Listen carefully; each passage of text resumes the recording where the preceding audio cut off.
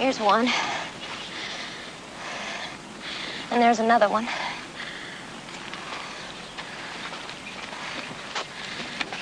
Lucky you were here. The whole place could have burned to the ground. I'll tell you one thing, I was really scared. Did you call the sheriff? Yes, I called the sheriff, and they said it was a case for the arson squad, and they'd have the arson squad people call me. Did they? No, they did not, and I've tried them 4 times since then, and each time I call, they just say they're out on a case, and they'll call me back. Par for the course.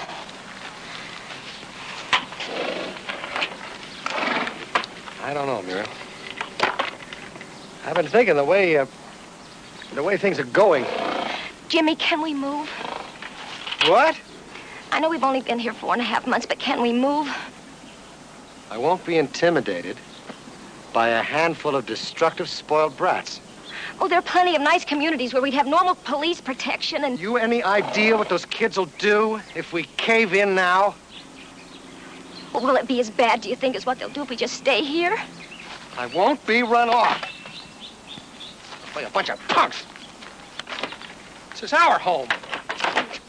It's ours.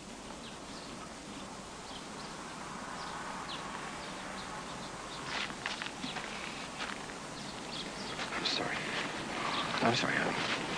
What I was going to say was I'd feel a whole lot easier if you weren't here alone by yourself every day.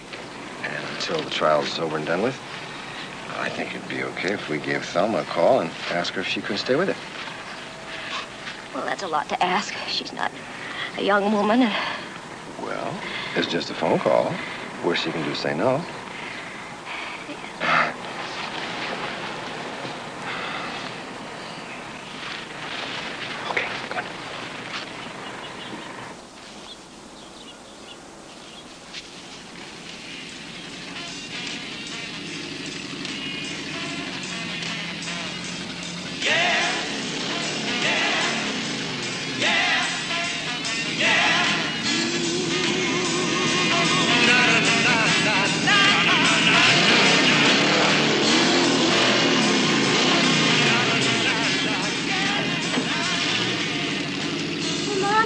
Lunch is ready. I'll be in.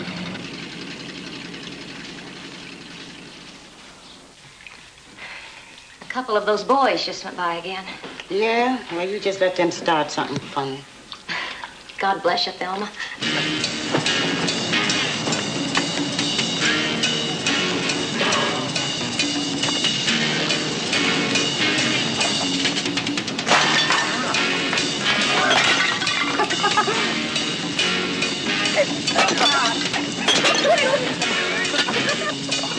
Ow! Ow! You fat! Who are you, the grandmother?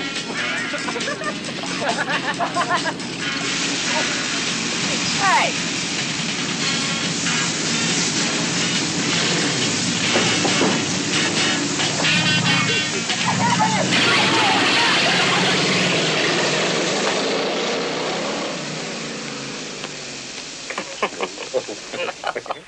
No. Okay.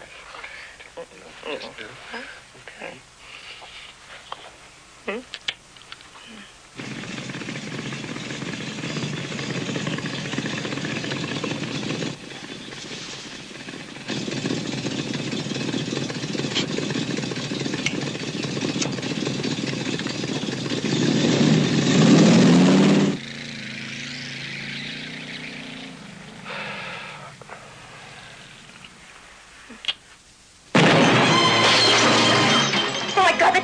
Stay here. Might not be over. Yeah!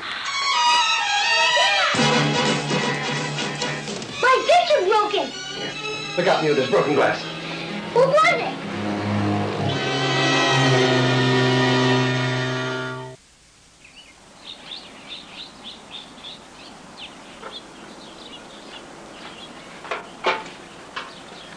Cherry bomb. An overload. You know, you're lucky that this thing didn't go through your window. Well, Deputy, my final question to you this morning is what do we do about it? What can we do? It just seems to go on, and nobody can stop them. Not the sheriff's department, not the highway patrol, not the arson squad. Did you see the boys? Nope. They were in the car. Did you get a good look at the car? It was dark. I'll tell you what I'll do. There's not much that I can do officially, but I'm alone now. My two sons are grown and off on their own, and my wife's been dead for a year or so, and I'll be very glad to put in some off-duty time to try to help you to nab these punks. Well, Sheriff, Deputy Taddeff, you are a scholar and a gentleman. There's only one thing I ask which will help me. That is that there be somebody in the house at all times, either yourself, your wife, or your housekeeper. Just so there's a grown adult in there that can make a positive identification if these kids come back. Yes, sir. You got a deal. Thank you.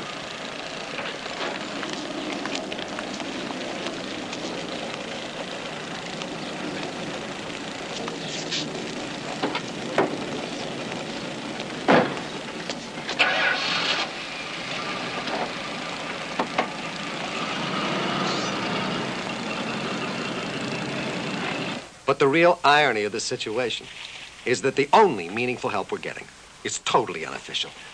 Would you get that, honey?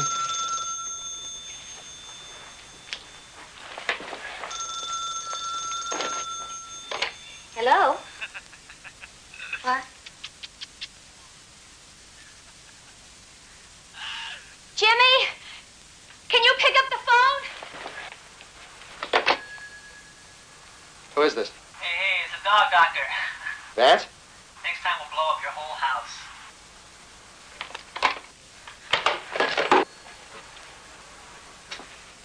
My God, what are they made of, those kids? What did he say to you? Well, you heard them. What did that boy say to you, Muriel? Oh, Jimmy, it doesn't matter. It was an obscene phone call, wasn't it? It was.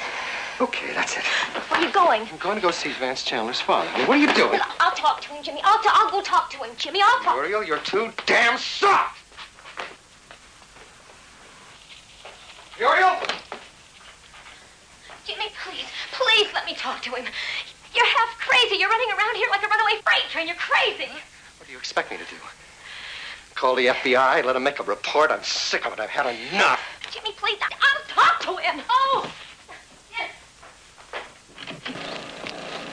Mr. Chandler?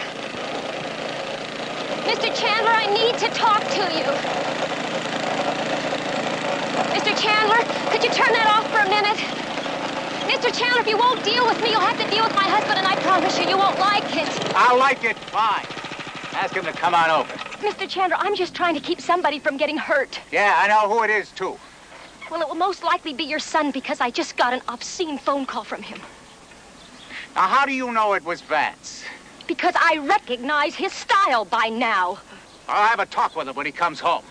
Well, I think you better do more than just talk to him.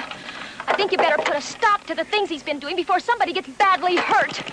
Did you know that those boys put a bomb in our mailbox last night? Well, what do you expect? Expect? Now, listen, you.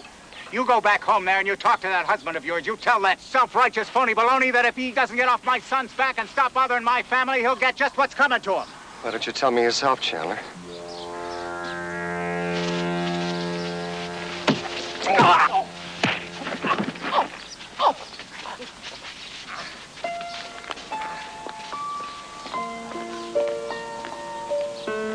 I'm not used to you being violent. Are you all right? Except for being dumb. Doesn't solve anything.